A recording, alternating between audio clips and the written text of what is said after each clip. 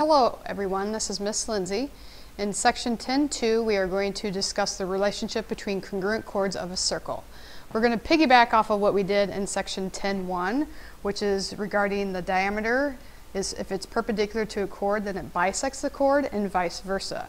Well, in this theorem today, we're going to talk about if two chords of a circle are equidistant from the center, then they are congruent. So let's go ahead and just draw a description of this. So if we draw two chords here, so I have chord AB and chord CD and circle P. If the distance, we'll call that circle P. So if XP is congruent to PY,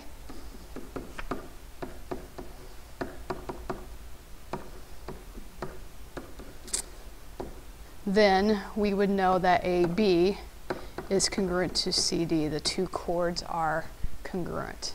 Okay, so in other words, if they are equidistant from the center, which is the perpendicular, then we know the two chords are congruent.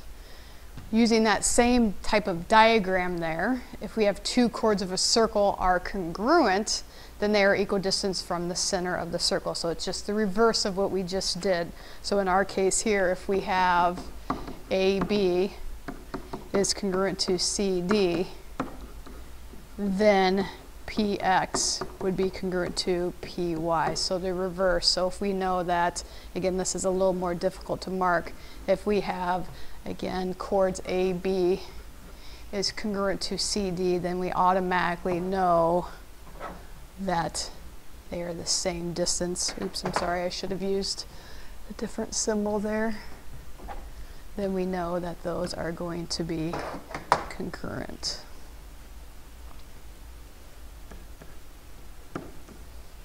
Okay. So let's take a look at our first example here. In the following circle, we know that AB is 15 minus x, so we're going to label our diagram here. We got 15 minus x. And we know that CQ is 2x minus 5. And OP, which is equal to OQ, so in other words, those are congruent to each other, therefore they are 2. This tells us something. From our previous theorems that we just discussed there, this then tells us that our chords AB and CD are congruent. So in order to find CD, we have a couple different approaches here. Again, remember from section 10.1, we know if it's perpendicular that the chord is bisected. So we'd have CQ is congruent to QD, so this QD would also be equal to 2x minus 5. And then we would know, again, from what we just discussed earlier, 2x minus 5, those two of them times 2 would be equivalent to the other chord AB, because they are both equidistant from the center. And then we could go ahead and solve from there. So when we subtract that over, we'll get the 3x, add over the 10. So we'll get that to be 25, I'm sorry. We want to add over the x, so that would give us 5x equals 25. Therefore, x would be 5. And again, as always, as I talk about in class, please go back and read. What are we actually looking for? Here we want to find CD. So in our case here, CD, so you could either plug it into the 2x minus 5 and 2x minus 5, multiply that by 2, or you could simply just plug it into the 15 minus x, because that is what CD is also equal to, which is AB, chord AB. So 15 minus 5, so CD would be equal to 10. And then the last part here we are also looking for, and I'll switch colors, we're looking for the radius. So again, piggybacking off of what we did yesterday, now we're going to have to go to that second part, draw in our radius, and we're going to draw it in where it's helpful, and this forms our right triangle here. So now we can go ahead and we know this is bisected. Again, CD is 10. So from yesterday we know that that is 5. And we can go ahead and do the Pythagorean theorem there to find our radius. So if I extend this page here a little bit, So we'll have 2 squared plus 5 squared equals r squared. And again, this is not a triple, so we would have to go ahead and go through that process to get the radius simplified radical form. So we'd get that to be the square root of 29. Okay. And then we have our second example. Suppose a chord of a circle is 4 inches from the center and is 24 inches long. Find the length of the radius. Okay, so let's go ahead and draw our circle. I'm going to get us a nice circle there. And again, let's label. Suppose a chord of a circle is 4 inches from the center.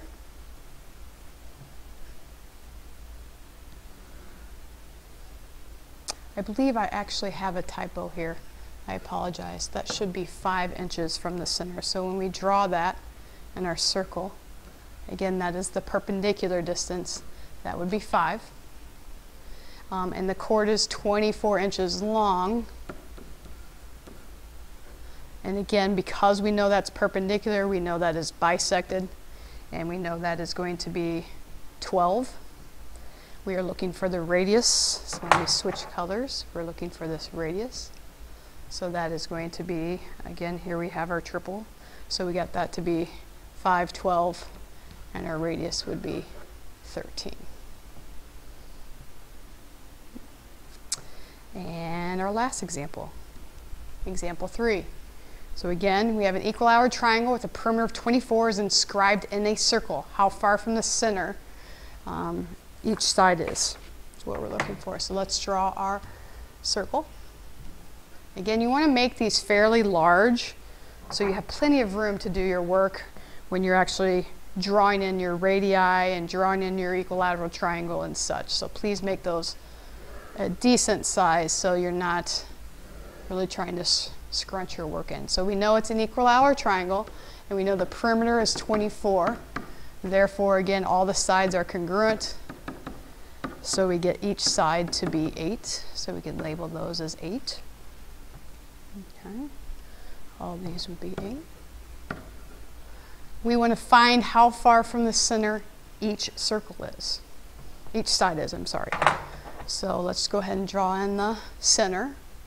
And we're looking for this distance right here. And again, we're looking for the distance, so we again know that's perpendicular and it's bisected. So each of those portions of that chord would be divided into 4. Okay. And now let's draw our radius in. So now we come to a point we only actually know one side, so we have to think about what do we know about an equilateral triangle. As we discussed previously in the year, we know an equilateral triangle is also equiangular. Therefore, each angle is 60 degrees. So we know this is 60 degrees, and therefore this would be bisected. That would be a 30-degree triangle right there. And then we'd be able to actually come up with our ratios in a 30, 60, 90-degree triangle. Across from the 30 would be equal to x. Across from the 60 would be equal to x root 3. Across from the hypotenuse, across from the right angle is the hypotenuse, which is 2x. So let's go ahead and take the 4, set that equal to x root 3, and solve for that x.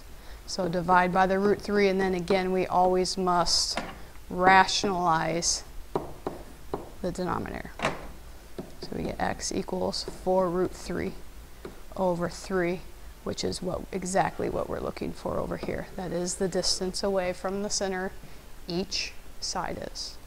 So this is the conclusion of section 2.2. 10.2.